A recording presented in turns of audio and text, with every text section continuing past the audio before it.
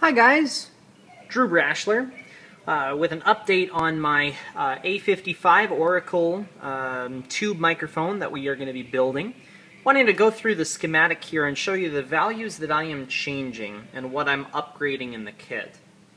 So we're going to start over here with R1. Basically this is a 10K resistor. We are going to change this value to be a 15K resistor, and that is a 1/2 watt resistor. So when you go and purchase that, you want to make sure that that's it.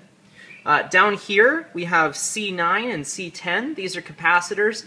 These are apparently used for limiting the amount of RF interference that is coming into the microphone, and these values are pretty high for doing that. So what ends up happening is it alters the high frequency portion of the microphone and makes it not sound as good as it can. So we are actually just going to be taking these out. So all these three traces in C9 and C10, these are going away. We move on to C6, which is right over here. We are changing this. This is 100 microfarad, or UF, and we are changing this to a 47 microfarad at 25 volt. Next, we are taking R7, which is a 3K resistor, and we are changing this to 1.8K.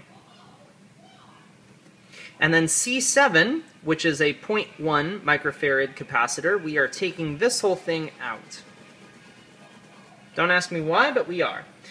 And then we are leaving C5, we're leaving our R6. 100 picofarads, this can also be referenced as 0.001 microfarads, or UF. So if you're looking for the right type of capacitor, that's a good way of knowing that. Next thing, C8. This is probably the most important capacitor in this microphone, and I spent a pretty penny on the audio quality capacitor for this. I spent about 20 bucks on this capacitor alone. It's a 1 microfarad capacitor, but it's at a 400 volt rating.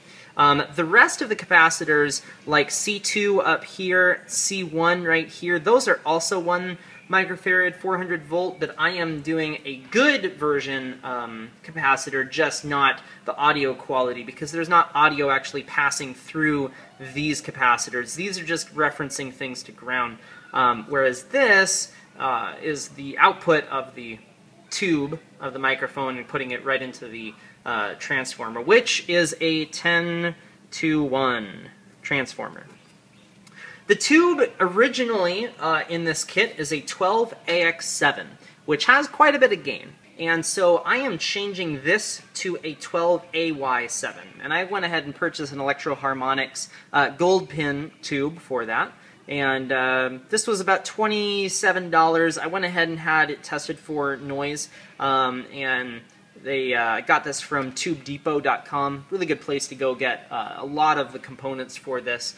Most of the components in this I have purchased from Tube Depot. Also, I've purchased some components from Mouser.com. So if you're looking for some places to go buy some really good components, go look there. So that is what I am doing as far as changing values on the schematic. One last thing that I might add is a resistor from the red wire here to the white wire here. So on the transformer, and actually adding a resistor right here. And this would be a 220K resistor. And that's a dampening resistor and makes for a cleaner low end. But I'm going to go ahead and test the microphone before I add that to see how it's sounding and everything like that. So we will see if I want to add that in the end. So if you have any questions, feel free to post below and look for my upcoming videos about this microphone.